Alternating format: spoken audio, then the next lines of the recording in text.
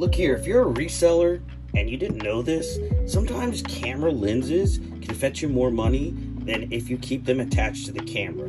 So sometimes it is better to look at sold comps on eBay or whatever platform you're selling on and go ahead and take the lens off of the camera and consider just listing the lens. This lens I'm going to list for $99.99, $100. I think this one about $30.